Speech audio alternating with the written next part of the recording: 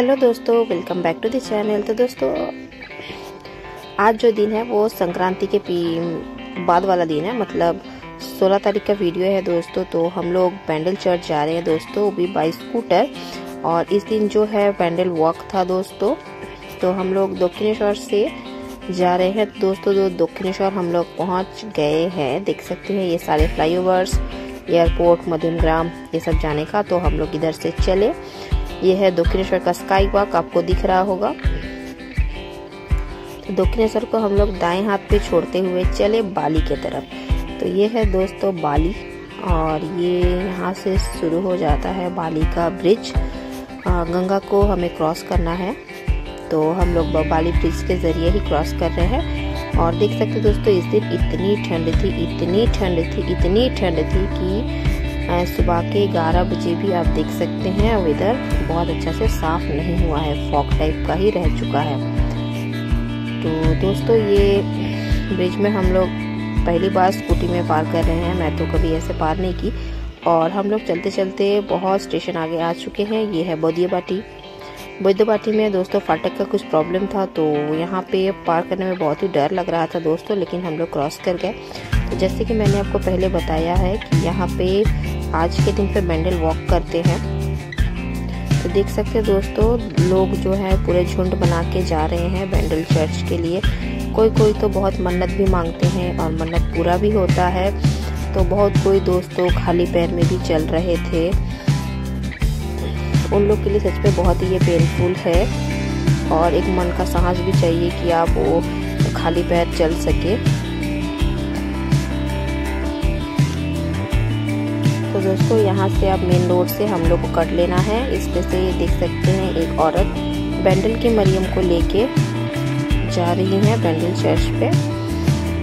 तो हम लोग अब पहुँच गए दोस्तों एग्जैक्ट बैंडल चर्च के बाहर। ये है दोस्तों बैंडल चर्च का मेन गेट।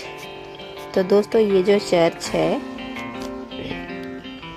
तो दोस्तों बैंडल चर्च जो है हमारे वेस्ट बंगाल का सबसे पुराना चर्च है दोस्तों। और ये जो चर्च है ये 1660 में फाउंड हुआ था।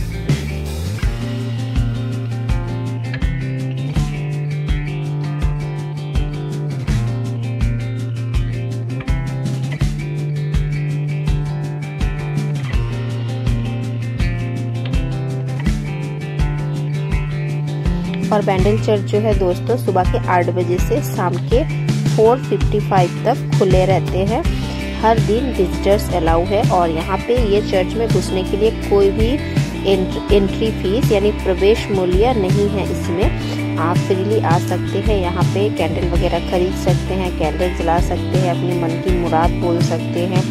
बहुत कोई का मानना है यहाँ पे आते हैं और अपना मन्नत मांगते हैं तो मन्नत पूरा होता है दोस्तों। बहुत ही जागरूक है यहाँ का भगवान, तो इसीलिए दोस्तों यहाँ पे बहुत कोई अपना मन्नत मांगते हैं, अपनी मन की मुराद कहते हैं भगवान से। तो दोस्तों होप सो आप लोग को ये वीडियो अच्छा लग रहा होगा। आप बैंडल यहाँ पे आप देख सकते हैं दोस्तों, हम लोग स्कूटी से आए थे। आप हावड़ा से कोई भी बैंडल लोकल पकड़ के इजीली बैंडल पे आ सकते हैं। और बैंडल स्टेशन से आपको बैंडल चर्च के लिए 20 रुपए का ऑटो मिलता है पर पर्सन। आप उसमें चढ़ के इजीली बैंडल चर्च पहुंच सकते हैं। और बैंडल चर्च जो है 1 जनवरी और 25 दिसंबर को विजिटर्स के लिए बंद रहते हैं। तो ये है दोस्तों एक्चुअली बैंडल की माता मरियम जो नाव पे सवार है। कहा जाता है कि बैंडल की माता मरियम ऐसे ही नाव पे आई थी, तो इसीलिए ही उनका उस मूर्ति का अनुकरण करके यहाँ पे बनाया हुआ है दोस्तों। और यहाँ पे देख सकते हैं एक मदर मैरी का ग्रोटो है। यहाँ पे सब कोई अपना कैंडल जला रहे हैं, अगरबत्तियाँ जला रहे हैं, और जो भी अपनी प्रेयर करने हैं वो सब प्रेयर सब कोई कर रहे हैं, यहाँ पे देख सकते हैं।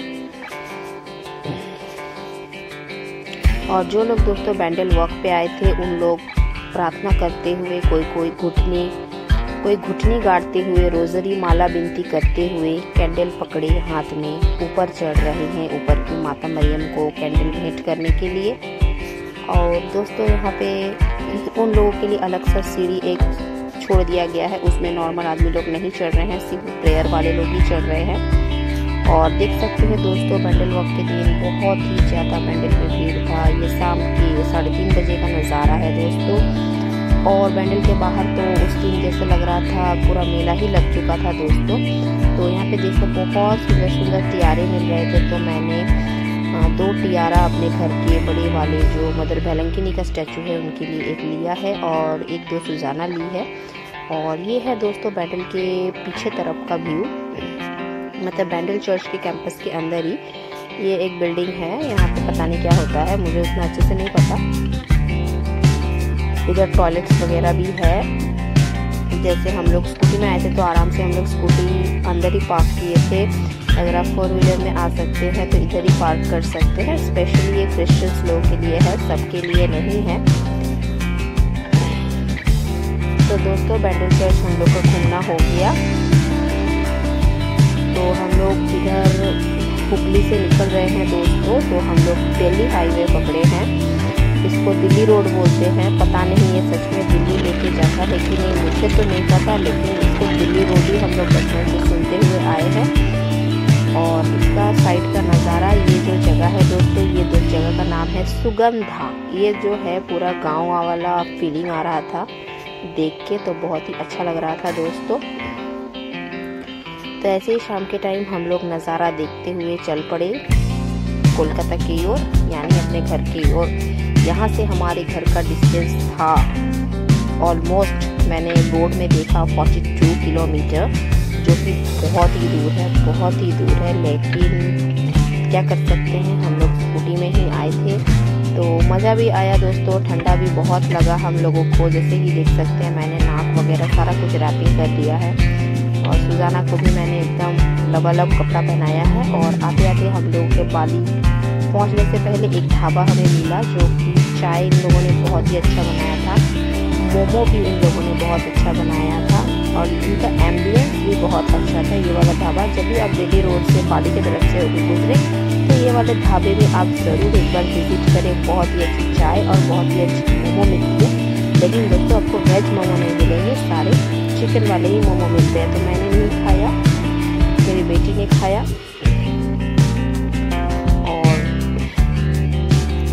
और ठंड इतनी ज़्यादा थी कि दोस्तों मैंने 3 कप चाय पी लिया मिट्टी के कुल्हड़ में। और दोस्तों यहाँ पे देख सकते हैं चाय मैं पी रही हूँ बहुत ही मज़े से, क्योंकि ठंडे में चाय पीने में बहुत ही मज़ा आ रहा था दोस्तों। क्योंकि हम लोग 40-45 किलोमीटर हम लोग चल के आए थे स्कूटी में, तो हम लोग को बहुत ही ठंडा लग रहा था। तो हम लोगों ने चाय पी लिया। और ये बाली ब्रिज का नज़ारा रात को कुछ ऐसे होता है। दिन का व्यूज़ तो आप लोग देख ही चुके हैं।